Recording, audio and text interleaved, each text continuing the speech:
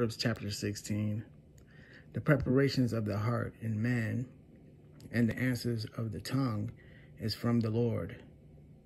All the ways of a man are clean in his own eyes, but the Lord weigheth the spirits.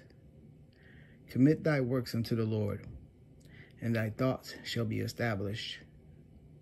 The Lord hath made all things for himself, yea, even the wicked for the day of evil. Everyone that is proud in heart is an abomination to the Lord. Though hand join in hand, he shall not be unpunished.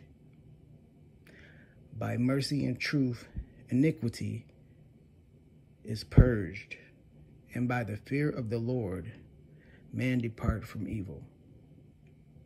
When a man's ways please the Lord, he maketh even his enemies to be at peace with him. Better is a little with righteousness than great revenues without right. A man's heart deviseth his way, but the Lord directeth his steps. A divine sentence is in the lips of the king. His mouth transgresseth not in judgment. A just weight and balance are the Lord's. All the weights of the bag are his work.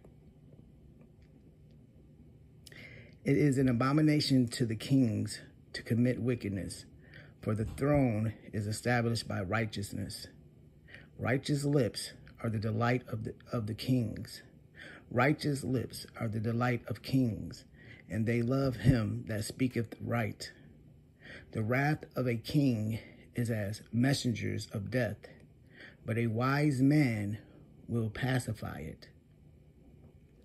And the light of the king's countenance is life, and his favor is as a cloud of the later rain. How much better is it to get wisdom than gold, and to get understanding rather to be chosen than silver? The highway of the upright is to depart from evil. He that keepeth his way perverseth his soul. Pride goeth before destruction, and a haughty spirit before a fall. Better it is to be of an humble spirit with the lowly than to divide the spoil with the proud. He that handleth a matter wisely shall find good, and whoso trusteth in the Lord, happy is he. The wise in heart shall be called prudent, and the sweetness of the lips increaseth learning. Understanding is a wellspring of life unto him that have it, but the instruction of fools is folly. The heart of the wise teacheth his mouth, and addeth learning to his lips. The pleasant words are as a honeycomb, sweet to the soul, and health to the bones. There is a way that seemeth right unto a man, but the end thereof are the ways of death.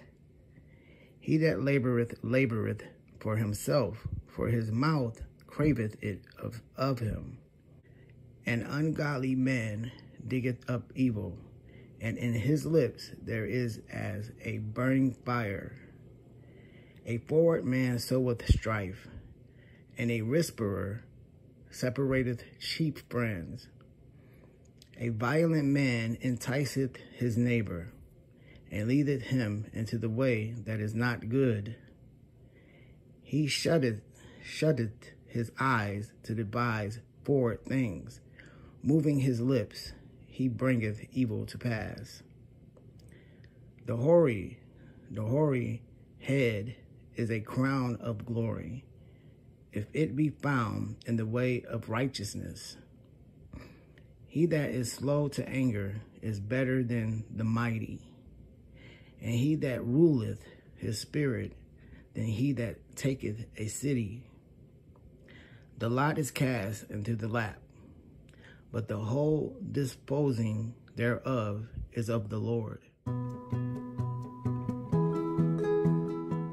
As we read this, it teaches us a great truth, that we are not sufficient of ourselves to think or speak anything of ourselves. That is wise and good, but that all our sufficiency is of God, who is with the heart and with the mouth, and works in us both to will and to do. But most read it otherwise. The preparation of the heart is in man. He may contrive and design this and the other, but the answer of the tongue, not only the delivering of what he designed to speak, but the issue and success of what he designed to do is of the Lord. That is, in short, man purposes. He has a freedom of thought and a freedom of will permitted him. Let him form his projects and lay his schemes as he thinks best. But after all, God disposes. Man cannot go on with his business without the assistance and blessing of God, who made man's mouth and teaches us what we shall say. Nay, God easily can and often does cross man's purposes and breaks their measures.